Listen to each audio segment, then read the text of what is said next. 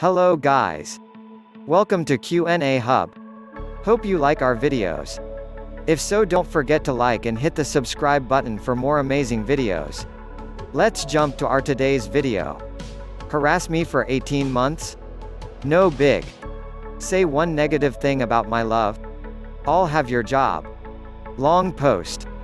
I've debated whether to post this for a while. Y'all will tell me, please, if you think it doesn't belong here. I've been a waitress for a few years now, and this happened at my last restaurant, from December 2014, when I was hired, to May 2016, when I had enough. So y'all can follow along. The players in this month's long drama are C. Long-term, cool, I'm fair but I take no shit GM.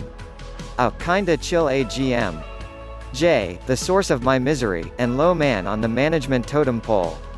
E. One of the cooks, who was more than a cook to me. I was hired on the spot, and kinda thrown into working without being introduced around. No big. About a week after I start, the assistant manager, Jay, is introduced to me. I don't like her on site, but I can't say why. Sometime in the few days after that, when she sees me running through the kitchen, Jay calls after me, slow down, thunder thighs. Oh, no. I stop short and back up a few feet. I put on my best mom glare, RBF combo. What did you just call me? Let me pause here and tell you, I'm fat. I'm not chunky or chubby or THICC. I'm well into mega chonk territory, teetering close to oh, lord, she comin'. Meanwhile, Jay has a dirty Q-tip aesthetic. Nothing against skinny, I just hate this particular skinny chick's guts. She hears me and starts sputtering and backpedaling. I just meant because you were running. It doesn't mean I think you're fat or anything. Come on, lady. Blind people can see I'm fat. It's no secret. I tell her I don't care why she said it, I expect her to call me by my name. This, I could have let slide.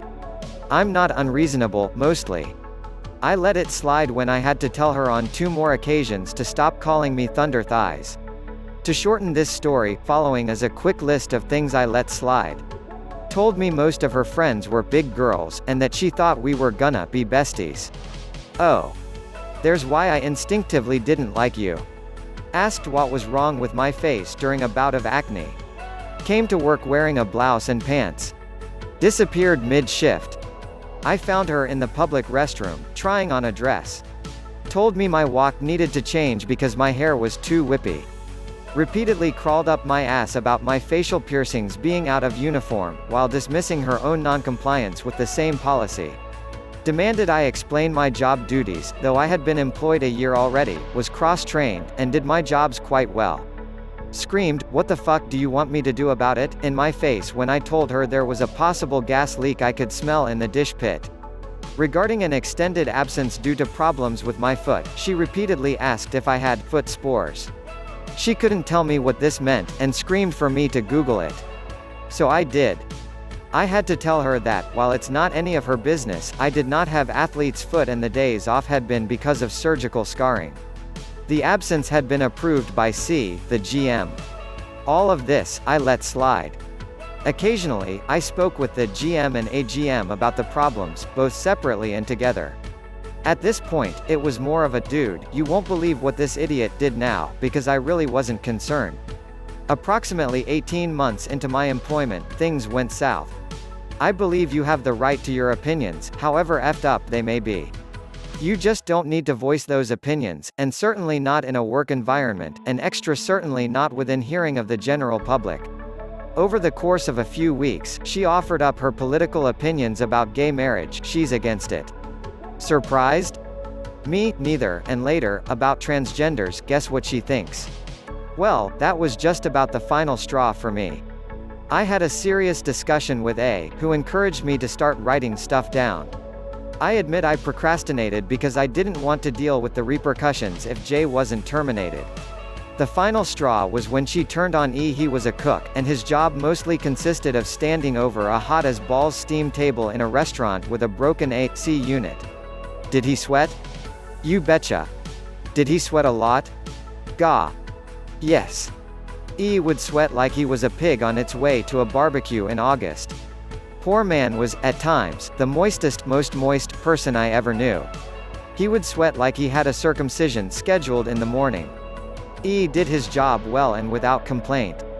At the end of our shift, he quietly came from the kitchen to the soda fountain and fixed a glass of water. He chugged it down and fixed another. With a repulsed sneer in her voice, Jay said, "E, why you sweatin' so much?" That was enough. I loved E. I didn't treat him as well as I should have, but I loved him and I was damned if anyone was gonna criticize him. I wrote a scathing, 3-page letter to corporate when I got home that night, detailing every instance of Jay's toxic behavior, and turned it in the next day. I was told that our field manager, from out of state, called Jay and told her she had a week to file her resignation or he was going to fire her. She gave her 2 weeks' notice, but was gone in 3 days. Unfortunately for C, A was on a month-long trip out of the country, so C was forced to work 4 a.m. to 10 p.m. daily until A's return. By the 4th week, C was a little loopy from lack of sleep, but still managed to find the mental acuity to randomly yell across the restaurant, "I'd like to give a shout out to my girl, Sar2A2Nay, without whom we wouldn't be happy today," as she'd been yelling several times a week. I worked for the company another year before I moved on. It wasn't idyllic, but the new assistant manager was much better at his job.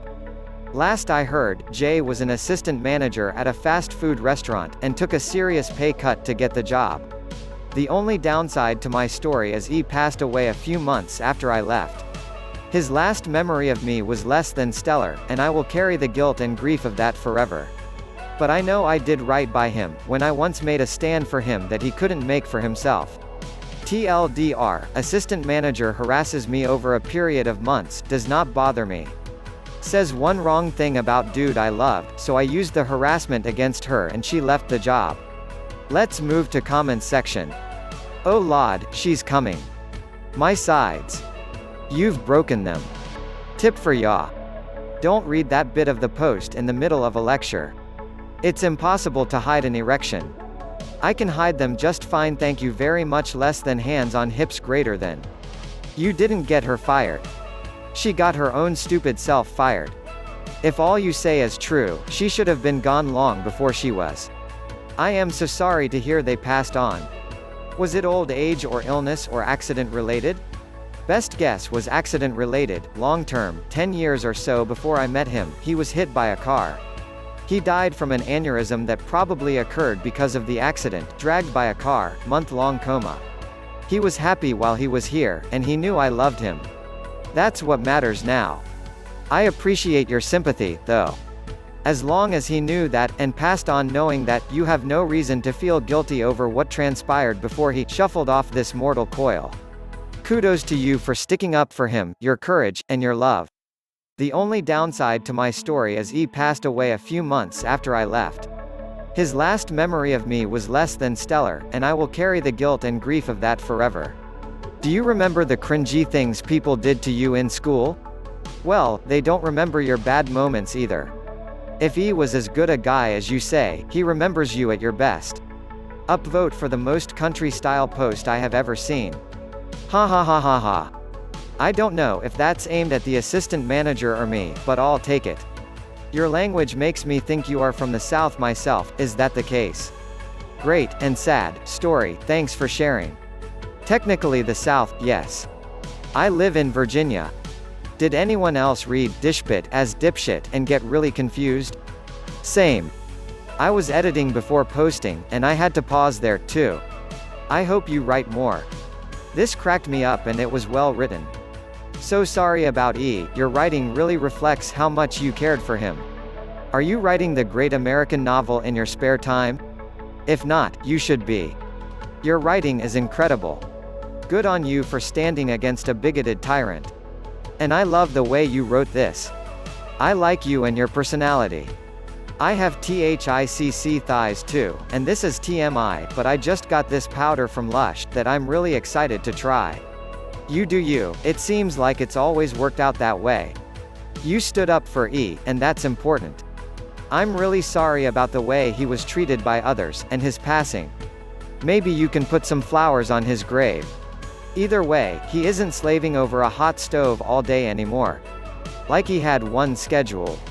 He already was. Had it done when he was a baby, no doubt. But we did have a couple conversations about his belief that the doctors stole his penis while he was in a coma, and gave him someone else's in exchange. Wait. Why did he think the doctors switched out his penis when he was in a coma? He would sweat like he had a circumcision scheduled in the morning, made me giggle. You're funny and tell a good story. I normally have trouble reading long posts but not this one. While I don't think her political views are necessarily wrong, that is something you should not bring up in front of customers. As a chubby trans male, I would just love to meet Jay and talk to her for a few minutes. I pass so well that I actually shock people who don't know. Her jaw would be on the damned floor. I would pay good money to see that interaction. This is a terrible management setup. You don't need 3 managers. She was going to get fired either way, right? Her position was redundant. Lucky you could give her a nudge before C didn't have to. Great story, by the way. Def not true. My work has 4 managers, 1 GM and 3 regular, and we def need all 4 of them so none of them get burnt out.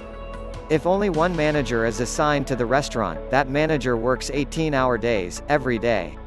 No time off. If 2 managers are assigned to the restaurant, both managers work 9-hour days, every day. No time off. Or, they alternate 1 or 2 18-hour days, in order to give their co-manager days off. 3 managers assigned to a restaurant are minimal, allowing each manager to have 2 scheduled days off and 1 day per week with 3 managers throughout the day. In a well-managed restaurant, this day would invariably be the busiest day of the week. Thanks for— Hello guys. Welcome to Q&A Hub. Hope you like our videos. If so, don't forget to like and hit the subscribe button for more amazing videos. Let's jump to our today's video. Give me the silent treatment for something out of my control? I'll ruin your birthday and make you question your manhood. My ex-boss was not a good person. He was controlling, egotistical, quick to anger, a womanizer and hated depending on anyone, because that would mean he isn't in control. Boss ran a sports program, which grew from 600 to 1,000 over my time working there, and had hired me to run the office and head the children's programs due to my experience working with larger programs in the same sport. Children make up about 80% of the program. Boss thought he was too good to mix with most of his clients or their families. He mixed mainly with the adults, particularly the attractive female ones, and never answered to phone or general emails. So pretty much everyone knew, contact Pepper for anything. So one day an email gets sent directly to him addressed to Pepper and Boss. He didn't talk to me for the rest of the day. I tried to talk to him, email him and get answers I needed for his business, and he was ignoring me. I thought I was going mad as he had never done this before, and I'm fairly soft-spoken at work. Did he just not hear me while I was 5 feet away? The next day I asked him a question and he responded with, "Don't you know? I mean, you're so important that people address emails to you first." I was fuming. Like you are seriously willing to jeopardize your business and clients because of a literal nothing, treating me like crap, all because your ego can't handle it? No. Not going to let that stand. One last thing. Boss is turning 50 soon. I was 26 to 27 at the time and he had vaguely come onto me before, gross, but it never went anywhere. I knew he was feeling insecure about getting older and was questioning, was he still a man, still strong and virile, would he still have it for the ladies? I knew what had to be done. We are talking and I mention I know his birthday is coming up soon. How old would he be? 50. Wow, a milestone. My mum turned 50 a few years ago and it was quite an affair. Then I dropped this. The Devastator. You're only a few years younger than her. Huh, I guess that means you're old enough to be my father. He immediately clammed up. He didn't speak to me for the rest of the day and didn't come in for the next 2. Checkmate. Asterisk asterisk, this was almost 5 to 7 years ago. I've found the best way to ask innocent questions and, or if you really wanted to rub it in, give him a surprise party. Act like you're observing out loud without malice, when actually that's what you're doing. Congrats. You're older than disco. Half a century old, can you believe it? 50 candles on the cake. Get a smallish cake, so they'll barely fit. Or stick a few in the side cuss they don't all fit. Don't forget the innocent joke that you've got a fire extinguisher available in case he can't blow them all out. And one he can't blow out for luck. Well, we tried to get you 50 candles, but that many just didn't fit, not to mention the fire hazard. However, one is easier to blow out, so make your wish. I love that your fairly innocuous comment so bruised his crystalline ego that it knocked him out of work for 2 whole days. What a dried flower. Crystalline ego is my new favorite phrase. Use it as much as you like. It would be a great band name. I also like dried flower. Until you mentioned his age, I thought this was the beginning of a tell-all book about Bernie Excelstone. Kinda disappointed now. Great job though. Reminds me of my old boss. I was fired for never coming into work, although I had missed a few days here and there. It was due to family emergencies and she knew that. I was fired, offered no explanation, and walked into work only to be embarrassed in front of my coworkers because I was no longer on the schedule. Turns out she knew all the regulars liked me more, go figure. They never saw her ever and I was in every day, and she didn't like that my regulars regularly talked bad about her and not liking her, although I never gave my opinion on it, so she fired me for being more likable. Not my fault. She was a bitch and had 0 customer service skills, and an 18-year-old could do it better than her. Funny. My customers all love me to death. My boss says I'm unlikable. My dad. As in, your likability factor is like 0, Mace. But he won't fire me because he knows I'm the point of contact for so many people. He also refuses to apologize. I'm afraid to ask him to elaborate. I'm the main point of contact for the account I work in. I also have more tenure than anyone else in the account, including my boss. Started from the bottom, worked up to where I am now, so I know everything except the supervisory, labor management aspect. Anyway, my point is that I've had a lot of time to develop a really good working relationship with so many external contacts, and I have the knowledge, solutions immediately ready for almost any situation. They love me, and they hate it if I'm out for even one day. Yet. I don't deal with people well, generally speaking. Data, analysis, processes, procedure, that's my thing. I love it and I'm good at it. It kind of hit me a while back, why this is. I had answered a phone call, short conversation, hung up. Someone else was in the office and overheard. She was the quintessential bubbly, social, talkative type and was always pushing me to be more social. After the call ended, she looked so excited and exclaimed, "You used your people voice." I hadn't realized that I used a different voice for customers, contacts than I use for general interaction with coworkers. And that's when I realized that I'm pretty okay at dealing with people in a professional setting, because there's kind of a set formula to those types of interactions, part of which is using a people voice. I know what to expect, more or less, and I know how I'm supposed to respond. So people seem to like me professionally, but socially? I'm awkward as hell. Don't really have any friends, never get invited out for anything. I'm always obviously uncomfortable at social functions because there isn't a set formula to follow like there is in a professional setting. I feel like I'm a batter, constantly trying to hit curveballs.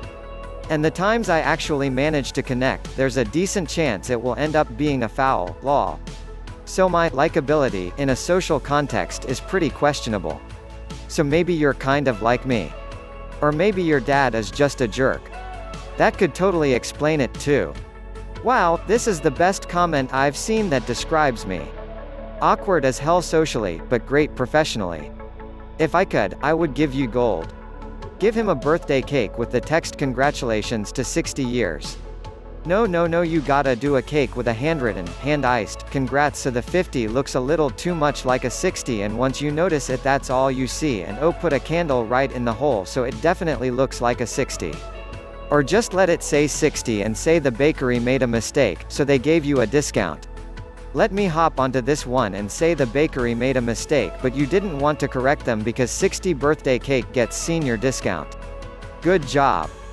I'm sure that caused lots of staring into the mirror and personal affirmations that he doesn't look a day over 35. I'm glad it worked out. I've known many women who try the "you're the same age, older than my dad" thing, and it doesn't discourage them. Then again, nothing shy of Mace would discourage those guys. Well, I only think he flirted with me to prove he still has it. I played dumb and let it sail over my head. Also, he'd never seriously consider sleeping with me, not because of the obvious reasons, sexual harassment, he has a girlfriend and I have a boyfriend, but because I'd say I'm a 6, and he goes for 8s or higher. Yup. Just another layer of crap on this garbage human. Also, I got his old work computer when he upgraded, it had Ashley Madison saved in the bookmarks bar and RSVP, a dating site. He had a lovely girlfriend whose daughter was in our program. Lol. Astro read my post. Not only am I telling a similar story, but my username check out. We just celebrated my dad's 71st birthday. I put one candle on the chocolate cream pie I made. My niece asked why there was just one candle. I told her I didn't want to burn the house down. My dad laughed his ass off, he's got a great wicked sense of humor like me. I don't get it. Being 50 seems like it'd be great if you're not trying to be 25. Whose name comes first alphabetically? Gmail tends to list people that way. At least it does on my phone. Regardless, your boss is an idiot. His name was first alphabetically, but that's not what it was. It was, Dear Pepper and Boss. So the person chose to put my name first, and that's what ticked him off. Never mind that I was the only person they'd ever seen or interacted with. What is he? 8 years old? Geez. If. I know 8-year-olds better acting than him. He's more like a toddler. That's insulting to 4-year-olds. He's a baby. Hey, babies aren't petty about things like that. So long as you give them food and play with them, they don't care. He's a grown adult man with no emotional regulation skills. You're right. Embryo it is. Let me guess, every time an announcer said, "Ladies and gentlemen," he got pissy because he was second. I once worked as a 911 dispatcher 2000-2001 when I was 20 to 21. One of the more egotistical cops was making a big deal about his birthday. I found out it was his 40th, I was sitting there pregnant going, wow. That's how old my mom is. Without even thinking of it as an insult until the whole room started laughing and he looked deflated. After he left, I was thanked. He had always had an ego, and this was the worst bruise he's got from us. Leave a bottle of black hair dye in the bathroom, a subtle hint that he no longer is the one with no gray hair. If it vanishes, the next one a month or two later should be the same brand, just replace the inner bottle contents with gentian violet hair rinse. Bet he will not come in with purple hair. Sounds like my old boss too. This made me laugh tears of joy. That's what he gets. Holy shit, you fucking killed him, dude. Sign him up for the AARP mailing list. Horrible, and so glad you so don't work there anymore. It's called narcissistic personality disorder. Slow clap. I've worked with that guy, I wish I could do this. Well done, Op. The new teacher in the classroom next to mine is old enough to be my granddaughter, more or less. It's a bit mind-blowing. Youth is fleeting. Do not think you will be young forever except in your mind and heart. He deserves it, but realize you will have this sort of age reminding happen to you eventually too. You Kulumbo, ed him. Niece. I would have gone with the "you're old enough to be one of my grandparents," since most of mine are in their 50s still. UKNKW. He ain't it when he didn't capitalize and say "call me daddy." What made him question his manhood exactly? Don't think I see that bit in the story. Genuinely curious because being told you're getting old doesn't affect being a male. Some men see age as weakness. Weakness equals masculinity. You don't sound like that very nice of a person to be around. To further elaborate on why I chose to respond in such a manner. I never once had a "thank you, good job, I appreciate your hard work." Not once in 4 years in a small business. I was the person that worked with him longest. Everyone else either was forced to quit or fired. Someone with a suspended license was demanded they drive for a busy work job and risk their license, fine, jail time. He quit. The one person who would stand up to him was fired, and then when they tried to start a sports club that could have been affiliated with him plus getting a piece of their profits, he told them to F off. He forced one person to sign a brutal work contract with ridiculous non-compete clauses, such as will not work within the industry at all instead of for a direct competitor and or within a certain distance, which is standard, then fired them a week later. I was running an event and we have people volunteer, aka you need this for accreditation. I was in charge and it was clear I was running and organizing things and all boss had to do was stand there and tick things off on a clipboard. At the end there was a group pow-wow, circle jerk, and then we dispersed to clean up. One of the volunteers pulls me aside and congratulates me on my hard work. I'm just about to say thank you, when boss, who had walked behind us and overheard, cuts in with, "It's because of all the training and programs of my sport program, it's all because of program's greatness." I said nothing but went and cried in a bathroom. In the 4 years I worked there he couldn't even let someone else say, "Good job," to me. What you said was hilarious. He deserved worse, but that was great. Hello guys. Welcome to Q&A Hub. Hope you like our videos. If so, don't forget to like and hit the subscribe button for more amazing videos. Let's jump to our today's video. Hurt my dog? I'll ruin your Yeezys. This is a mega petty story that just happened yesterday. I take my puppy out daily and we walk to the mall nearby together so I can get a drink and he can enjoy the summer sunshine. It was a hot day for us yesterday and so I decided to pick up some ice cream. I was just walking back into my apartment. I have a 4-month-old puppy that I'm still trying to train how to walk properly, but at times if I'm distracted he'll wander in circles around me to sniff and explore. Anyways, my apartment is one that requires a key fob, so as I was beeping in, I hear a loud cry, yelp from my dog. Which turns out this asshole was opening the door that I had beeped in, and he had opened it into my dog. My dog's still quite young and he doesn't know when to move away from things. It just broke my heart because he normally can tumble and play quite rough without making a sound, so I was sure that this asswipe opened the door really hard into him. And he wasn't even supposed to open the door anyways because the property management is really strict on each resident beeping themselves in instead of letting strangers in. Anyways, this guy didn't even apologize and he keeps walking inside into the lobby. I swoop up my pup in one hand and catch up with him while he waits for the elevator and we make eye contact and still no apology. So I notice that he's wearing beige colored Yeezys, so I decided to accidentally drop my ice cream onto his shoes. I made pretended that my puppy had knocked it out of my hands since I was holding him at the time.